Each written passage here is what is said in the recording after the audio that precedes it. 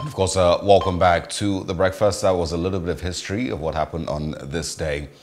We're now moving into our first major conversation for today, where of course, we're going to be speaking more extensively on the report that was put out by the Judicial Panel of Inquiry yesterday. This morning, we're going to be speaking by one of the EndSARS protesters, Rinu Oduala, who joins us via Zoom this morning. Good morning, Rinu, and thanks for joining us. Good morning. Thank you so much for having me. Absolutely. Well, I'm sure that, of course, emotions have been, flying in different directions since the report was put out yesterday. But I want you, to start with, your thoughts, first of all, before we go into details. What are your thoughts? I'm sure that none of it was actually shocking to you in the first place. But what did you, first of all, think when you saw that report? Well, I've been on the panel and I left, so some details were not actually hidden to me regarding what the eventual report was going to be like. However, the part that was shocking to me was the part that the chief pathologist of Lagos State actually said they recovered close to 100 dead bodies, all over Lagos State, from Yaba, Mushin, Alausa, and Ikeja and the like, during the protest. And this reiterated my point, because I was always at Alausa, Ikeja, and then police officers shot at protesters at Alausa, Ikeja also on the 20th of October 2020. It just seemed like that news was died down because of what's happening at the Lekki toll gate. And then we say that this isn't a massacre. I mean, in Mushin, there were reports that over 12 people were killed on the 20th of October 2020. In Yaba, our police officers were going on a rampage of killing people as if we were in Sambisa forest or something, and they were fighting with terrorists.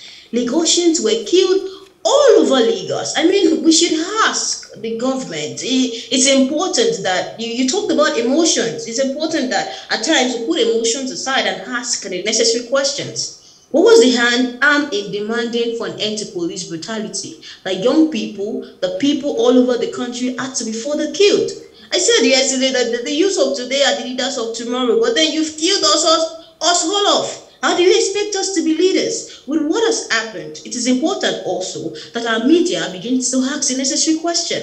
That do we think our policymakers are actually focused on ending police brutality, or focused on how to just shut down citizen voices? I mean, the voices of young Nigerians are being silenced in this country every day. I was one of my speaking engagements, and I said that the Nigerian state has no intentions of ending police brutality. It seemed like I was being partitioned because I'm an EndSARS protester.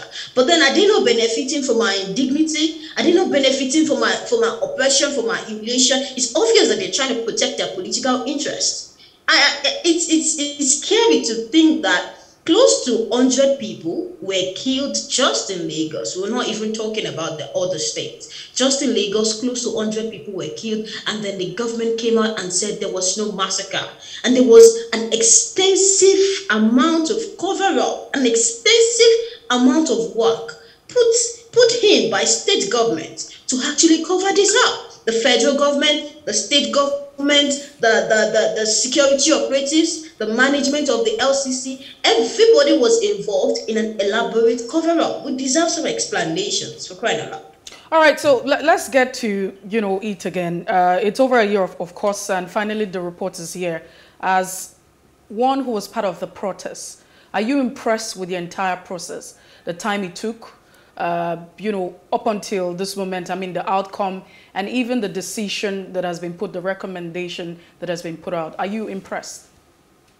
Well, it's important to know that the actual report that is out there is not the reports, the original report submitted at the to the Lagos state government. This was a leaked report. I guess, it's going to be a final edit or something. It is the report. I mean, it's something that's going to definitely come out, and then people will see that it is, but then it's a final edit, I guess. However, I mean, the panel has done extremely well, and they should be applauded. I mean, personally, I think that the panel should be applauded because despite of all forms of gaslighting and whitewashing and harassment by the government, they still stood their ground and made sure that the truth, came out. And in fact, I didn't expect even the panel to also put in it that the conduct of the Nigerian army was exacerbated by their refusal to allow ambulances to render medical assistance to injured protesters, which we also saw on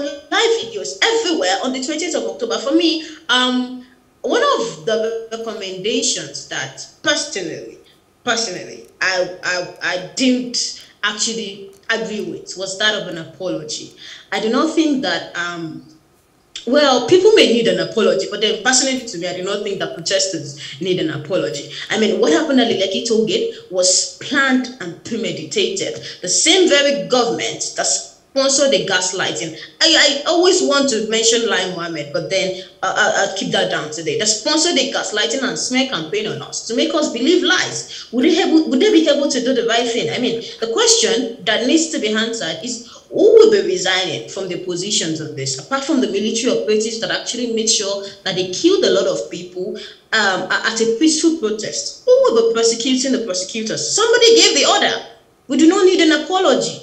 We need justice. The people that have come together to commit these mass atrocities against young Nigerians have to be brought to book. And then people keep talking about the popular Oputapania and how the reports may be thrown under the table. I'd like to say that currently Nigerians are going to stand and demand, because these people are not ghosts. The people that have been mentioned in the reports are not ghosts. They're not fake characters. They should be prosecuted. People cannot lose their lives in vain. We will not allow people from somewhere to come and tell us that, oh, the reports would actually be out in a few years. No.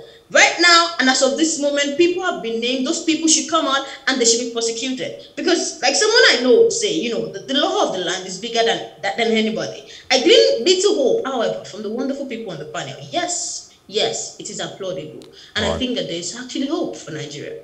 All right, Rinu, there's talk about a white paper, and of course the Chief of Defense Staff, Lucky Rabo, and a few others from the government side have said that there are inconsistencies with the report.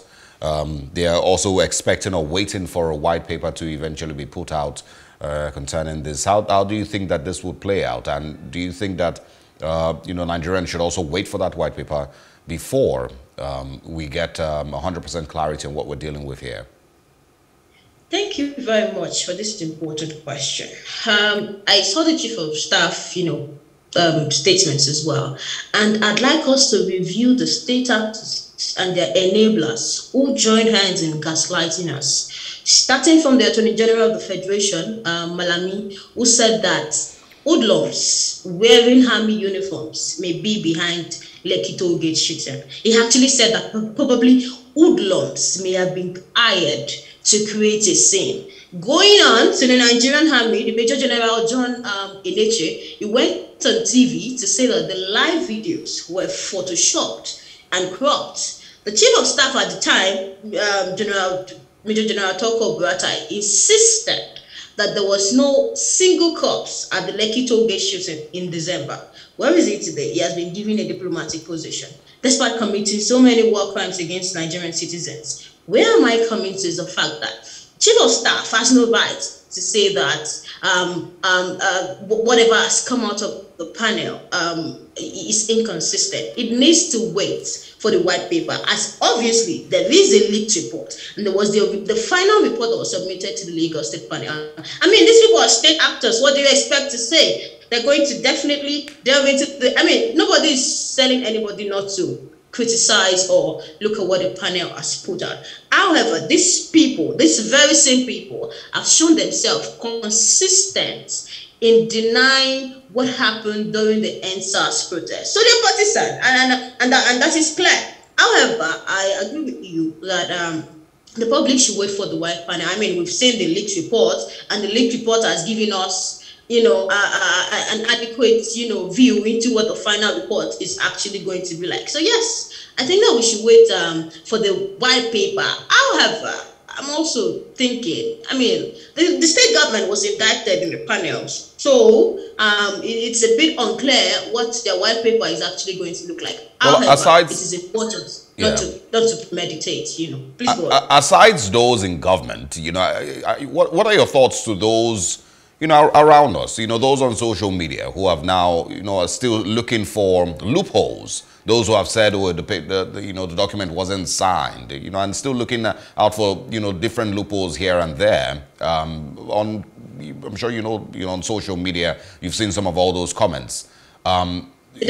The document wasn't signed. Yes, like I said, that was in the reports that was submitted to the Lagos State panel. It was a final edit that was leaked out.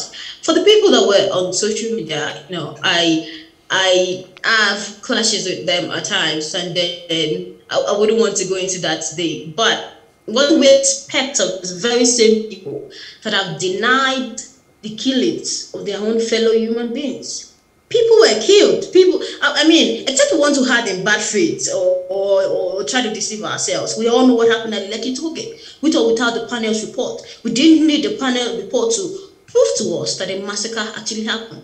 It actually happened. And then these people, they're paid state actors. They've been paid to actually make Nigerians doubt their own sanity. Even frontliners began to doubt their own sanity regarding. I began to ask myself, did I actually participate in the protest at all? Because of the way these people went on with, sponsored propaganda. So I have no intentions of actually arguing with people that have been consistent in denying the deaths, that have been consistent in denying the clear deaths of Nigerian citizens.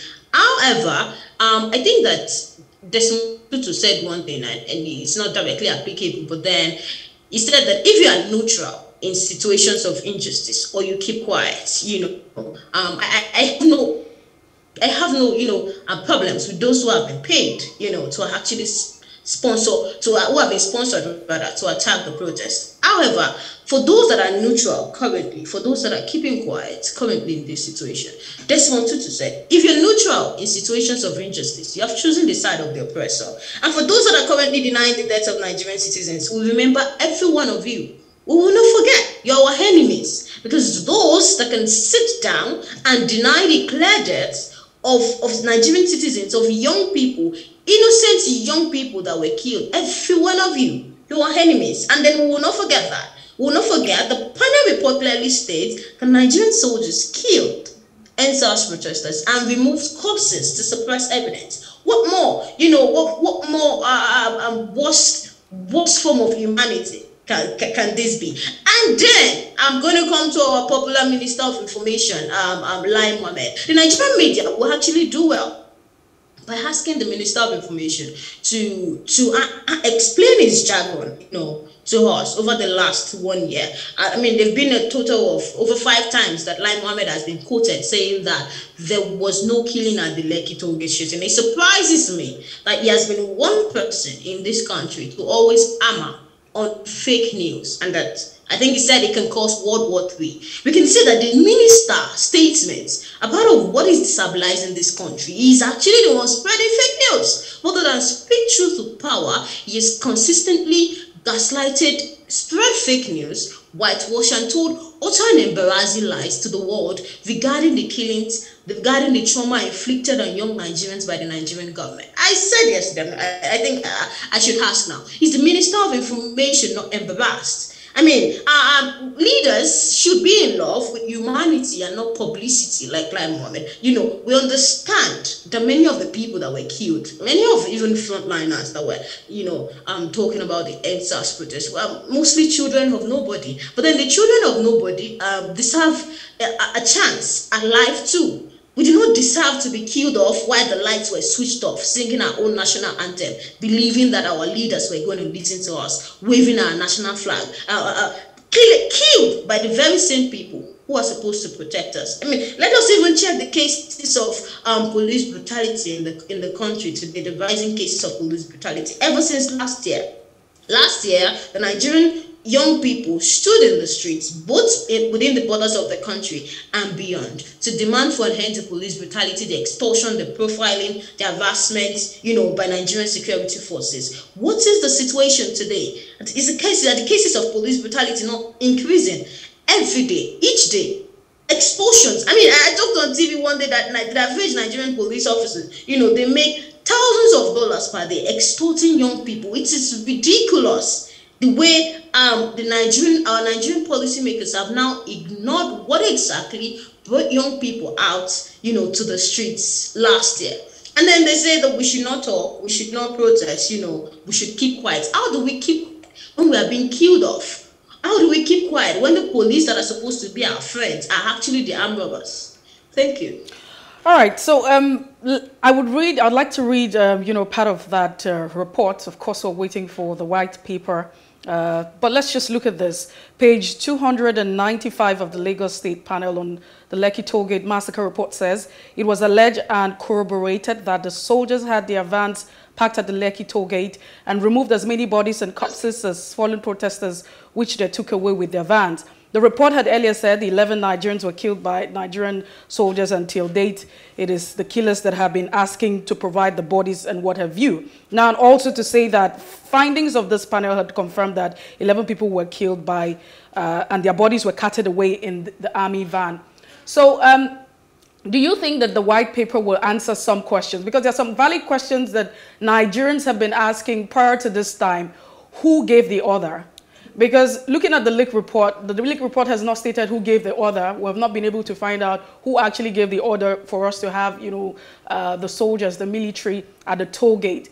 And we're talking about the bodies, these bodies, where are the bodies? Where have they been taken to? So do you think that, the white paper will answer the questions of where these bodies are kept?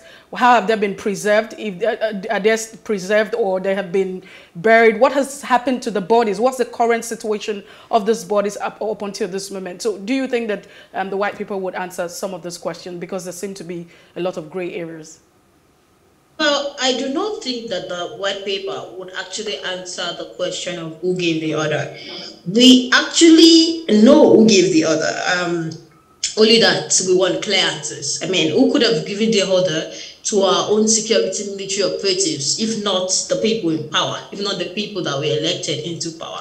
And then I also read the panel report, final edit report, and then, it's necessary to state one thing, that even the panel's report was at the most, very limited, considering those that came to the panel. You talked about how the people who killed young people at the protest ground are still the same people asking, where are the bodies? A lot of families were intimidated into silence. I dare say that we may not actually ever know the true numbers of casualties at the Lekki Tollgate, because I know for a fact that more than the number that were on that list were actually killed. We may not be able to ascertain how many people were actually killed. Many were handed into homes, many were threatened. And the panel report said that as well, how many families were threatened into keeping quiet, into not saying anything. Many were, there were voice notes sent to people.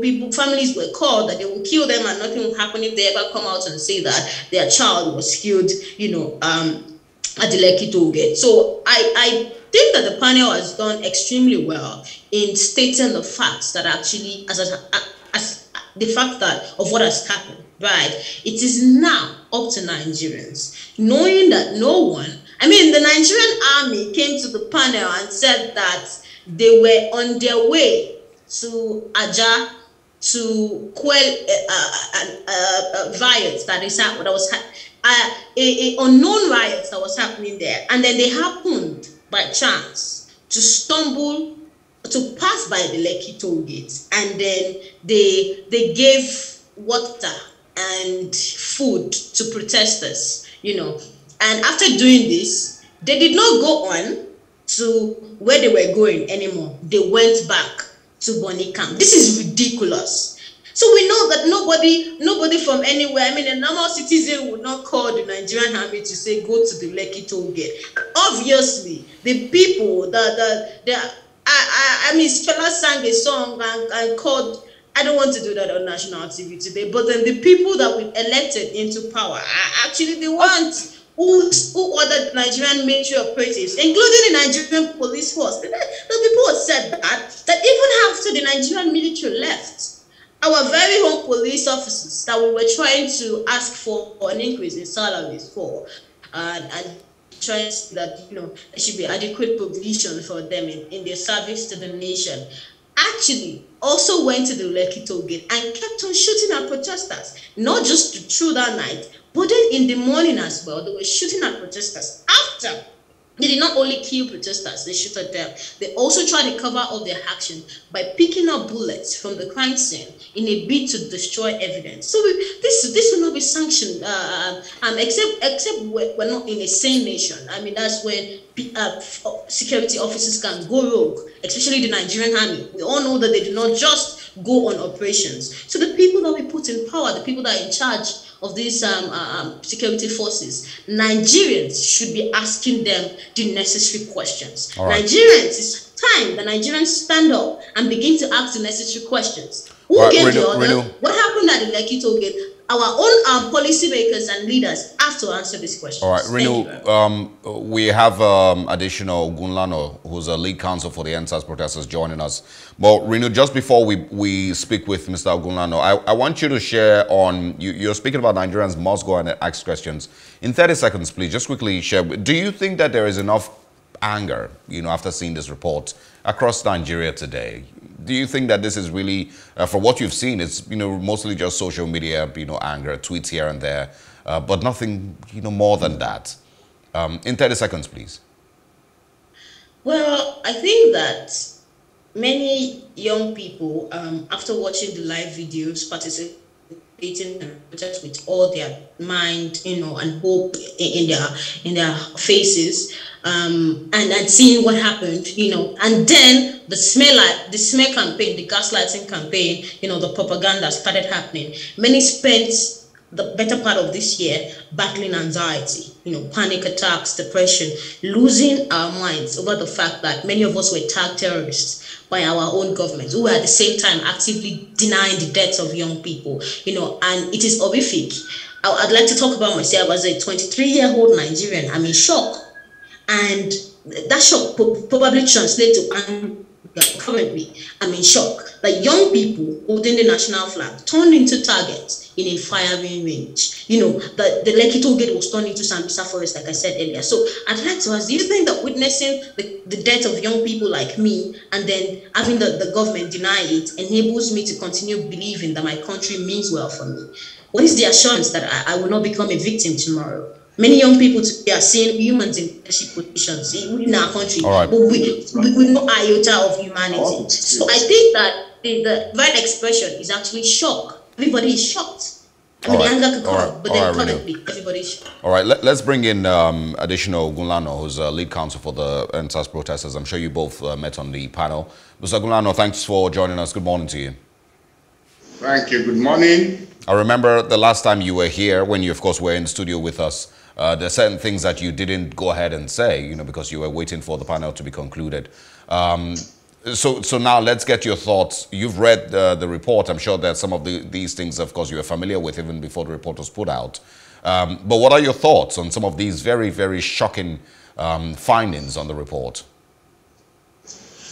Well, thank you so much. The findings are not shocking. The findings that are shocking if they were unexpected. But for those of us who participated before the panel, who appeared before the panel as counsel, who heard testimonies, who adduced evidence by way of witnesses and petitioners, and who cross-examined witnesses brought forward by the Nigerian Army, the Nigerian Police, the Lagos State Government, the Lekki Concession Company, we are not shocked. I've said before, and I'm still saying, what I said is that as to fair hearing, plenty of that at the panel, or who have been the panel, as to industry, plenty of that. That what only remain will be the courage, whether the panel will find the courage to say the truth as they found it. Mercifully enough, they got that. And that's why they came up with the findings that they must necessarily come with. So I'm not shocked.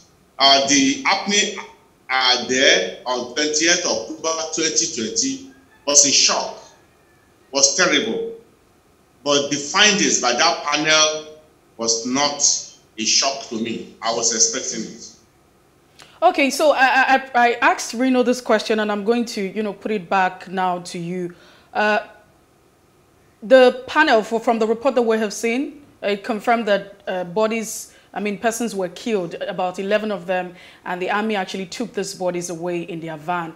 The question is, this report hasn't been able to, it does not establish where these bodies are at the time, and who the persons, where the bodies are, what is the current state of these bodies, because families, we have actually interacted with, one person, there's a mother who actually lost her son in the course of all of this, and up until now they don't where the bodies are. So we're hoping that the report would have given definite answers to some of this question as to where the body is right now, and if the bodies were carted away, whether they keep them, who even gave the order, and all of that. I'd like to share your thoughts on this. Yeah, thank you. Well, let me say something.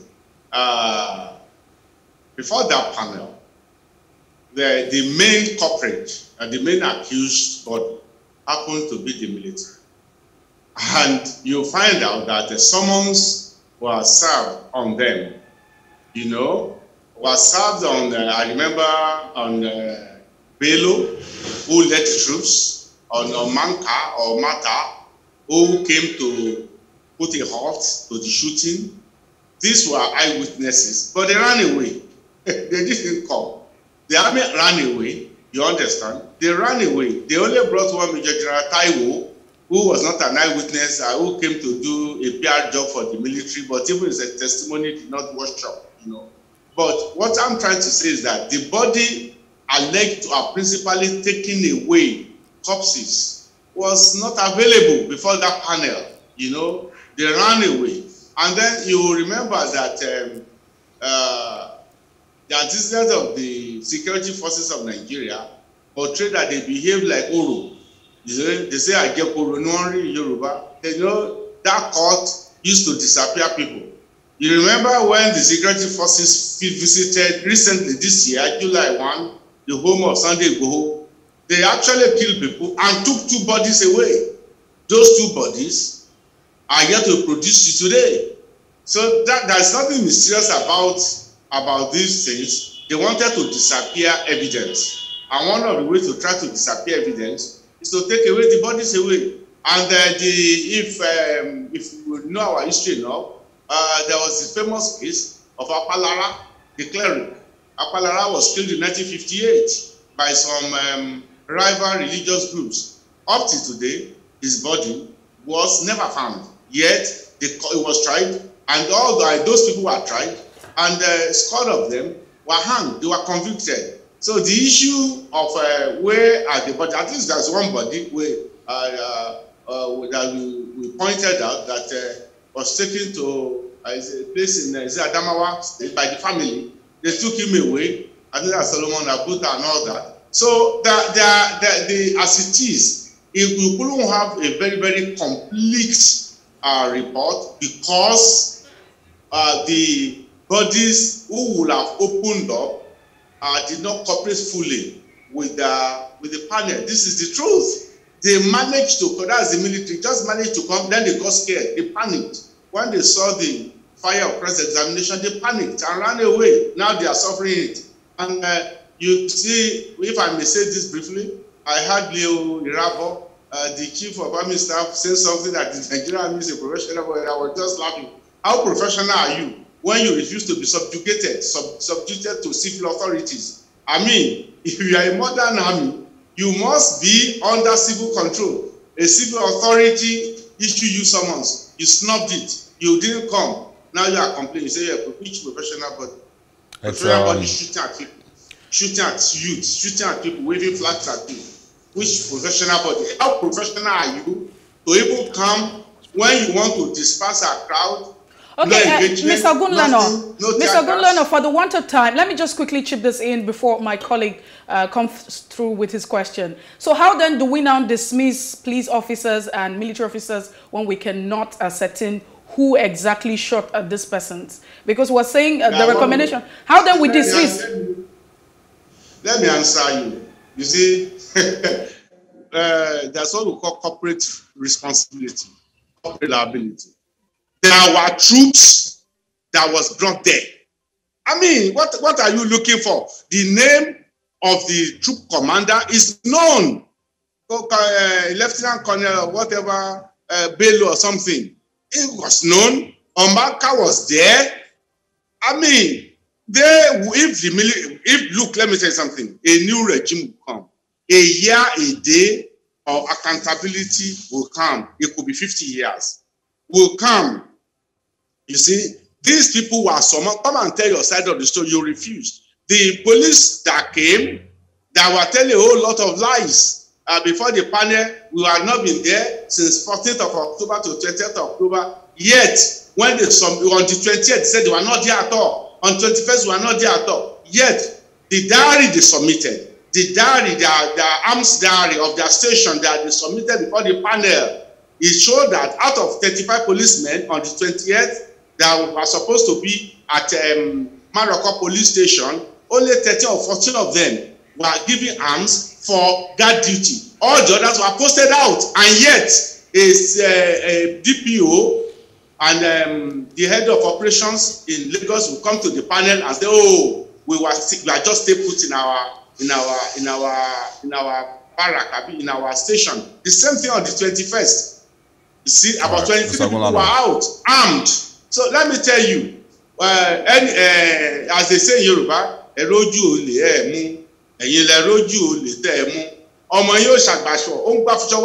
the one who have refused to be responsible and apprehend a criminal. Your son is not a laundry man and is coming home. It's not even a fashion designer. Coming home with baggage of clothes. See, enough evidence has been adduced by the Okuobe panel straight to accountability, nationally or internationally. There is enough evidence, all right, to identify and tie responsibility to certain officers. All right, Adesina Ogunlana, this conversation can go on for days, and it would, continue to be, unveil many layers that need to be spoken about. The international community, the Anambra panel, the Mushin massacre, as it's also being called. There's so much that we need to talk about, but we're out of time.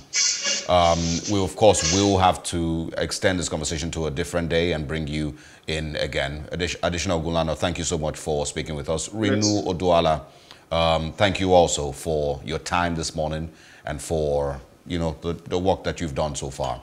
We're looking forward to speaking with you again also. Bye. All right, we're going to move the conversation to something else. Now, another very sad story, the death of a Nigerian, Itunu Babalola, in Cote d'Ivoire. We're speaking this morning with journalist David Hundeyin after the short break.